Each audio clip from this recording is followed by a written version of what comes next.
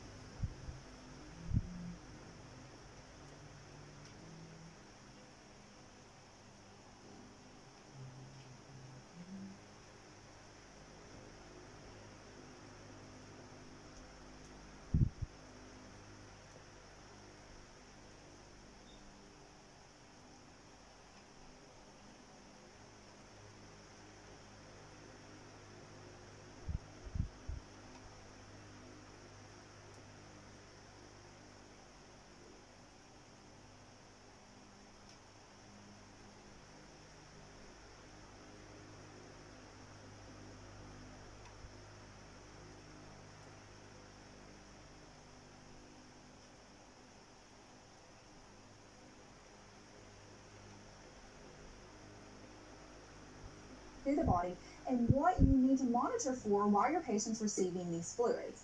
But before we go over these different types of fluids, I first want to go back and review the different body fluid compartments. Now, the average adult body is made up of about 60 to 70% of water.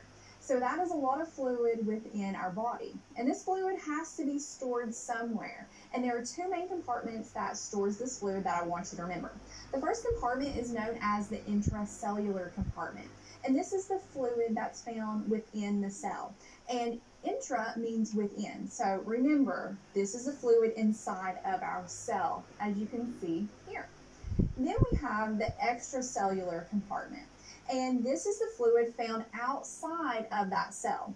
And extra means beyond or outside. So we're talking about that fluid that is surrounding the cell.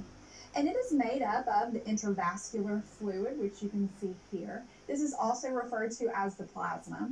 Then we have the interstitial fluid, which you can see here in blue, and it's just hanging out around our cells. And then we have the transcellular fluid. So now let's take a closer look at these body fluid compartments, with the first being the intracellular space. So again, this was the fluid found inside of the cell, and this space actually accounts for 2/3 of our body water. So most of our fluid is inside of our cells. And then there's the extracellular space, which again is that fluid outside of the cell. And it accounts for 1/3 of our body water, and it includes the fluid compartments such as the interstitial fluid compartment. And the interstitial fluid compartment is the fluid that surrounds the outside of our cells. And this fluid plays a very vital role in helping be a medium for electrolytes and other substances to move to and from the cell to the plasma with the assistance of the capillaries. And the intravascular fluid compartment, which again is known as the plasma, is the fluid found inside the blood vessels, which contain so many important substances like electrolytes, blood cells, and so forth. And then lastly, we have the transcellular fluid compartment. And this is actually the smallest compartment, and this is the fluid that is found within certain body cavities, like the spinal fluid, the fluid that surrounds our heart and lungs and the joints. Now, it's important to note that these compartments are really all interconnected with their own amount of water and electrolytes, and they will work together to help maintain a homeostatic environment in our body. And how they do this is that they will shift water, electrolytes, and other nutrients around so we can keep that balanced environment.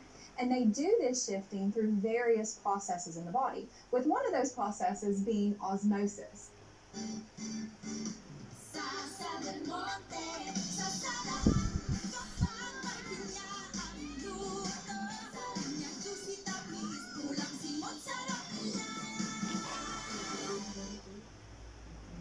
Therefore, in healthcare, we can administer IV fluids, let's say, to this intravascular compartment to help expand it if we need to, or shift fluids around these compartments via this process of osmosis to help us correct fluid imbalances or other problems that can occur within intracellular and extracellular spaces. So to help us understand how IV fluids do this, let's talk about osmosis. So osmosis is a process where water is going to move from a fluid of a higher water concentration to a fluid of a lower concentration.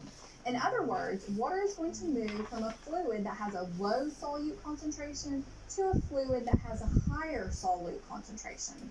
And it does this passively. It doesn't need any energy or anything from the cell. It actually does this on its own, and it does it through a semi-permeable membrane, which is only permeable to water molecules. So let's illustrate this process by looking at this drawing. Here we have our semi-permeable membrane, which is only permeable to water. And on one side of the membrane, we have a lot of water molecules, but we don't have a lot of solutes.